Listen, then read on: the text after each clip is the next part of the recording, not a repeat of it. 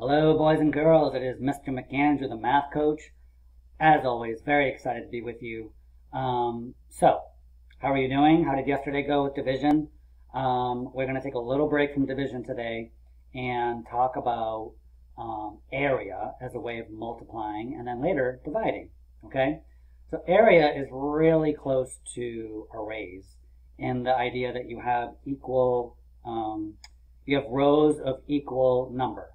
Right, so in this math app I have, you've got, let's see, 5 rows. You've got 1, 2, 3, 4, 5 rows of 5. Right, or I could make this anything I want. I could make this 4 rows of, let's say, 7. Cool, let me get me out of the way. So here you have 1, 2, 3, 4 rows. And there are 7 squares in each row. So with area, you're always measuring basically how much space something covers using squares. So we call them square units. So for example, if this was a rug, right, it would be, you could cover it with 28 square units. Okay, because you've got 7 times 4 groups of 7 makes 28. You've got 7, 14, 21, 28. Similar to the way we were hopping with the number line, right? Okay. So in your packet, and by the way, I'll share with you the work that I did from yesterday if you had any troubles with that at the end of the video, okay? It says Robbie the rabbit ate all, so take out your math packet and it should say Thursday word problem. And it says that Robbie the rabbit ate all of Farmer John's carrots. He ate 3 rows of 6 carrots. How many carrots did Robbie the rabbit eat? So, first of all, Robbie the rabbit, not a good rabbit, not a nice rabbit. He should have asked Farmer John for some carrots, right? Okay, so we have 3 rows. So I'm going to turn this 4 into a 3. And there's 6 carrots in each row. So we're going to pretend like this is 1 row of 6 carrots right here, and there's another row of 6 carrots, and another row of 6 carrots. And Robbie the rabbit ate all of them. Like, not a nice dude. Okay, so the question is, yeah, how many carrots did Robbie the rabbit eat? Okay, so you can see here we could just count them. 1, 2, 3, 4, 5, 6, 7, 8, 9, 10, 11, 12, 13, 14, 15, 16, 17, 18. All right, that's a lot of work. Or we could be like, all right, well, we've got 6 here, plus 6 gives me 12, plus 6 more gives me 18, right? So let's actually look at your math packet. Okay, it looks like this. So, and I've given you a grid that you can draw on. So what we're going to do is, and whatever, if you have a pencil or a marker, it's all fine. Maybe I'll use like a yellow one, or if I have an orange one, so that it looks more like carrot. All right, it's not orange, but it is yellow. So 3 rows of 6. So 1, 2, 3, 4, 5, 6. So that's 1 row, okay? And then I'm going to do another row of 6. Remember, multiplication is always equal groups. In this case, it's equal rows. My marker isn't showing up very well, is it? Let me try a different one. All right, this is darker. So we have 1 row of carrots, 2 rows of carrots, and we need 3 rows of carrots with 6 each. So we have 6 here, 6 here, and 6 here, right? 6 in this row, 6 in this row, 6 in this row. Okay, so if we have 3 rows of 6 carrots is the same as, what do we just say? What is 3 times 6, or 3 rows of 6? We said it was 6, 12, 18, right? Okay. So then we can say 3 times 6 equals 18. 3 rows of 6 equals 18. 3 jumps of 6 equals 18, right? 3 equal groups of 6, or 3 sets of 6 equals 18. All right, so you're getting the connection between all these ways of multiplying? Okay, so that's our example. What I would like you to do is this one, where this time Robbie the rabbit ate all of Farmer Mary's carrots. He ate 4 rows of 5 carrots. So this is 3 rows of 6 carrots.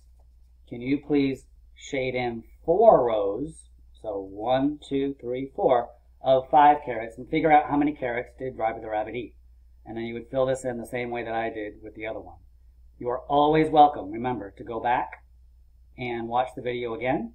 You can always pause the video if you need to just look at something, all right, and if I'm going a little bit too fast for you. Okay, and then, so as always, right now you can pause the video and finish this word problem, or you can keep coming along with me on the video and you can do it at the end, okay? All right, so your practice will be 2 types of practice today. One, it says for each rectangle below, find the area by multiplying the number of rows times the number of squares in each row. Okay, so for example, I have 3 rows here. Clearly, I've got 1, 2, 3 rows. Okay, and how many are in each row? So let's see, we've got 1, 2, 3, 4, 5, 6, 7, 8. So we have 8 squares in each row. So there's 8 in this row, 8 in this row, and 8 in this row. So 3 rows of 8 is the same as what? How many squares do we have in that rectangle? What's the area of that rectangle? If there were 3 rows of 8 carrots, how many carrots? Well, let's see. We've got 8 here, plus another 8. That gives us 16. Plus another 8. That gives us 24. 24. If you're not sure, you can always count them. All right, but the better you get at skip counting, right, the better you're going to get at doing multiplication, not only accurately, but more efficiently, which means it doesn't take you so long. You can do it faster. Okay, so our multiplication sentence is 3 times 8 equals 24. All right, and there's a couple more here for you to do. Okay, and then there's a few more on this page to do. And then on this page, the last 2 pages, okay, you have to do it the same way that I did with the word problem. It says find the area of each problem below and shade in the correct rectangle. So I'll do one with you, okay?